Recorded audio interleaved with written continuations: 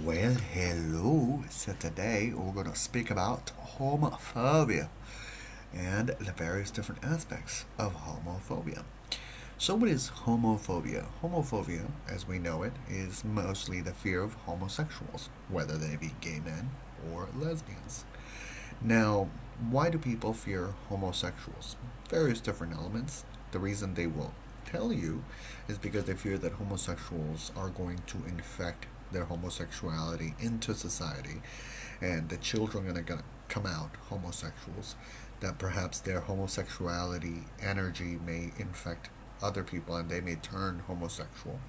So those kind of fears of that the homosexual is going to somehow assault a person, that they're going to assault them, or they're going to think that they're homosexual, but just so many different fears of what the homosexual can do to the straight, based on the Bible, based on different elements, based on the interpretation of the Bible, and those all those elements.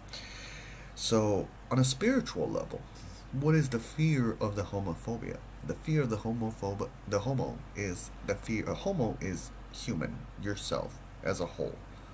So it's literally, the word is fear of yourself, of the self.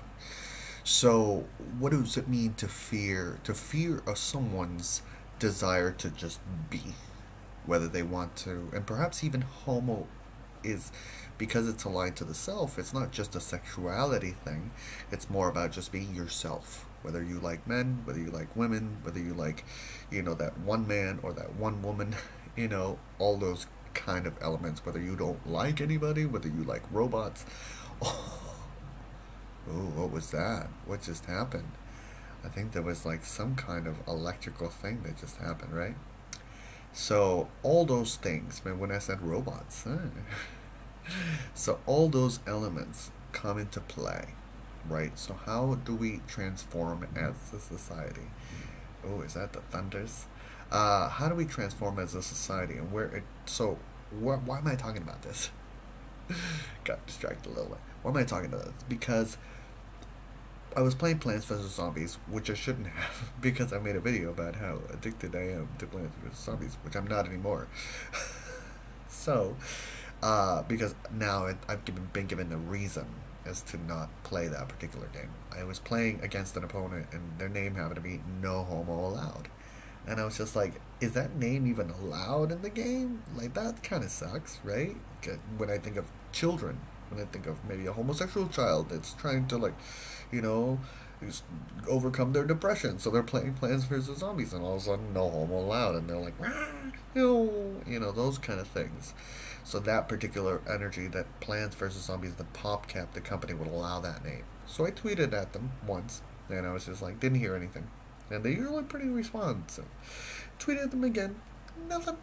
And then I tweeted them a third time, and I was hoping for a response, but I didn't get a response. And then I realized that this is something that I need to deal with, because there's kids that are committing suicide because of No Homo Allowed. That kind of energy, that kind of frequency that is being given to humanity. And as someone who likes men and women, I find beauty in men, and I find beauty in women, and I'm sexually attracted to a man, maybe two, three, and a woman, maybe two, three, those kind of things. So that's my journey. That's my particular journey. And you, as the viewer, you can accept it, not accept it. I don't give a, if you accept it, not accept it, because I have a connection with the light of the Creator, that it overrides anything that you may say or believe or judge or anything. And actually, if you actually judge me for my journey and the journey that I'm seeking to go through in conjunction to the light of the Creator, you will get curses. Yeah, it happens all the time. I don't know if it happens to everybody, but I know that I'm very well protected, with like an army of angels that will just swoop on in, against my opponents. So I have a certain kind of super chutzpah, super kind of like ego, some may say, which can be transformed into humility and beautiful light connection, but all that kind of stuff. So it raised a flag in the world that we live in, and the homosexual kids that are out there, homosexual adults. You know, it can be extremely difficult in dating. You know, as you get older, the wrinkles, the sagginess, the hair. You know, be like, you haven't been young. You know, it's whole documentaries about that. Hollywood, Dark Phoenix.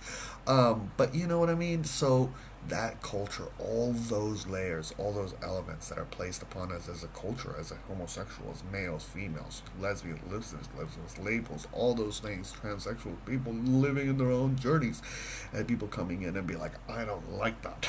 It doesn't fit into my script. I don't like you. It's kind of like, you know, like a television. Like, the first transsexual. It's just like, well, why did we have them before? Because they didn't fit into our scripts. You know, that kind of thing. Because we were not a society that was open to unconditional love and unity for once and for all. So what do you think? Agree? Disagree? Let me know in the comment section down below. I want to wish you a wonderful, wonderful eternity.